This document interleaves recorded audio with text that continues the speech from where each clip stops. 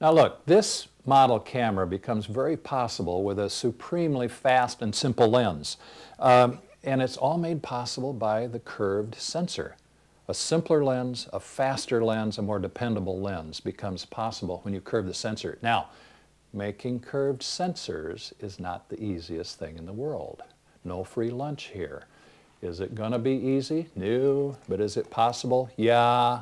And making curved sensors is going to be the whole key, and we're going to talk about that next. Now, those of you who are in the industry, I'm speaking to you, not the investors, potential investors. Those of you who are in the photo industry, could you just relax a little bit? This is public information. I'm doing this on a DVD, and I'm going to put it on YouTube to make it very, very, very public, just so we can have relaxed conversations. I can divulge what we have.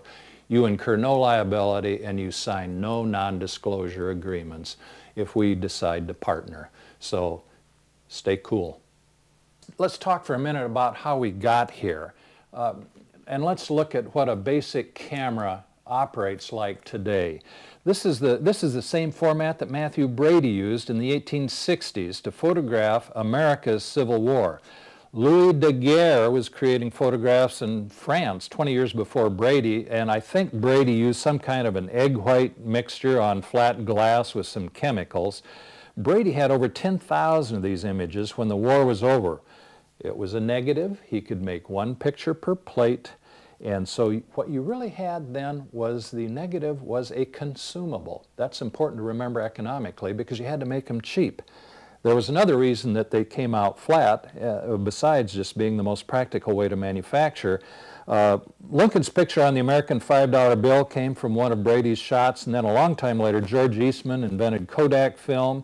Again, the only practical way to make film was flat, and the film was consumed. Negatives were used one time and needed to be made cheap. Flat made economic sense back then. Another French guy took the first photo 10 years before Daguerre, and he did this out of his window with a 10-hour exposure. But there's another reason that all tendencies were towards flat, and that is there's this thing called a camera obscura, which is not really a camera. It's a room sealed off from light with a pinhole in one wall, and an image of the world outside is created on the other wall. It just happens. That's the way cameras basically work. Mozi in China did the first one in 400 BC. 10 years later, Aristotle had one in Greece. And then 1400 years later, Al-Hassan, an Egyptian, studied it.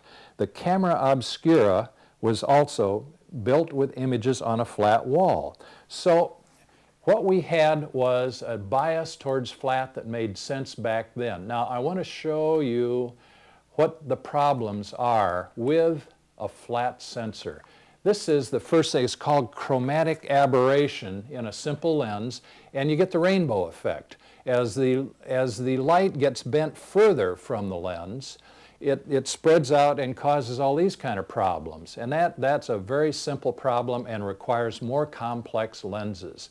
A second problem with flat sensors and flat film is the distance to the sensor or the film is much shorter in the center than it is at the edges. So you've got more intensity in the center, so you got to add another element to the lens and things to compensate for that. Now we have a third problem with flat sensors, and that is in digital sensors, we tend to undercut the pixels and we get into different colors, and we get some distortion of color fidelity. This actually was a problem with film too, in which the different frequencies tended to focus at slightly different spots.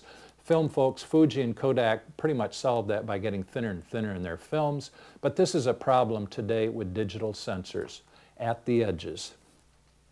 A fourth problem, and this is less serious than the others, is you do get light bouncing around from the edge. That causes a minor amount of fogging on any image. This light, it's pretty well matted inside the camera, so most of that's absorbed, but not all of it. The light that's central is no problem. When it reflects, if it reflects coherently, it goes right out the lens.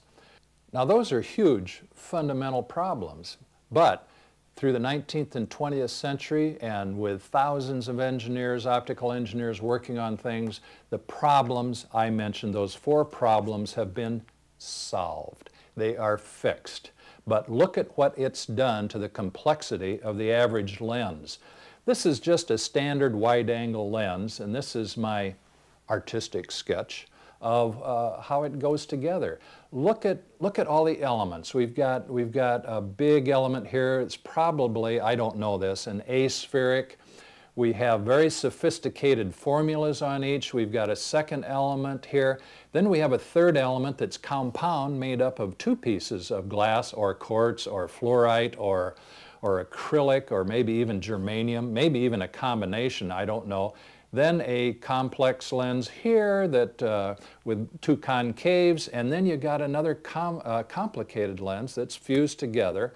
Now, man, that is a lot of engineering. That's a lot of glass to go through. It's a lot of work. This isn't even a zoom, and this is a very standard wide-angle lens. That is just a lot of glass and a lot of work to solve those problems, but they do solve them.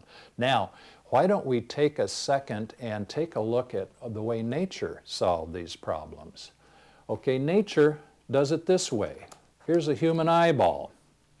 Now, your eye and my eye have about 25 million rods and cones in them.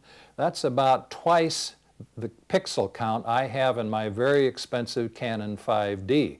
I don't know if it's legitimate to compare rods and cones to pixels, but my eyeballs do it with 1 lens and a cornea to protect it. And it resolves more than my very expensive camera, and that's because it's got a curved retina. Now, a retina, I mean, the human eyeball is about this big. This is what we're looking at here. If we look at my sensor in my camera, it's about 43 millimeters, so it's about like this.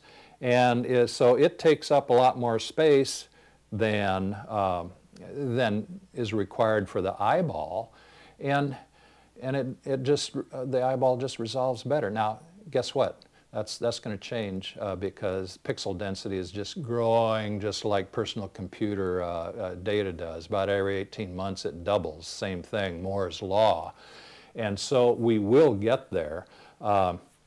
If you looked at an eagle eye about this size, it has 200 million pixels, or rods and cones, excuse me, to resolve in it, and it can see a fish in the water from a mile away, or what would that be, 1,700 meters.